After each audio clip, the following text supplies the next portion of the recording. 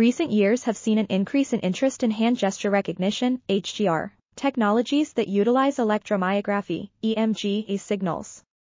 Supervised machine learning, ML, has been the main approach used in these systems, but reinforcement learning, RL, techniques offer several advantages over ML, including better classification performance and the ability to learn from user experience. To address this issue, we proposed a user-specific HGR system based on an RL-based agent that uses Deep Q Network, DQN, and Double Deep Q Network, Double DQN, algorithms. These algorithms use a feed-forward artificial neural network, ANN, for the policy representation, with or without a long short-term memory, LSTM, layer.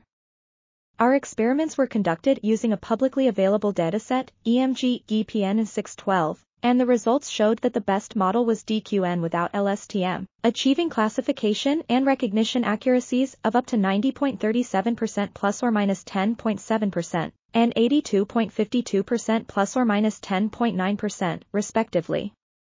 Overall, our results show that RL methods such as DQN and Double.